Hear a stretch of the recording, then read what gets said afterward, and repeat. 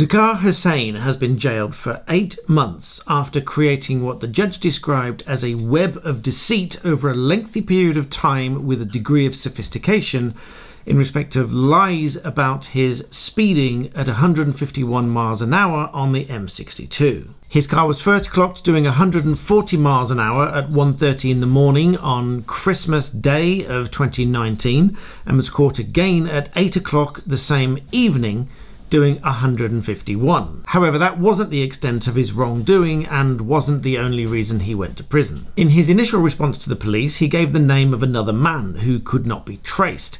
Later on, during police interviews, he claimed that his car was being repaired at a garage at the time of these offences, although he produced a fake invoice and this garage was found not to exist. The police also found incriminating photographs and text messages on his iPhone, which included a picture of Mr. Hussain in his Mercedes AMG just 20 minutes after he was spotted doing 151 miles an hour. As I have said many times previously, giving false information to the police about being involved in an offence is perverting the course of justice.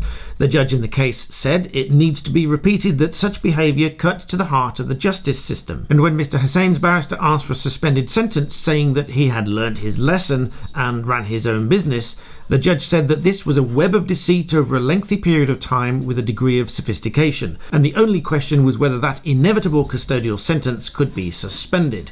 The judge said, "I'm afraid in the circumstances of your case, it cannot," and sentenced him to 8 months in prison. So again, as I've said many times on this channel, giving false information to the police about your involvement in an offence is likely to lead to a more severe punishment than you might have got for the original offence. So please leave me your comments below, and thank you for watching.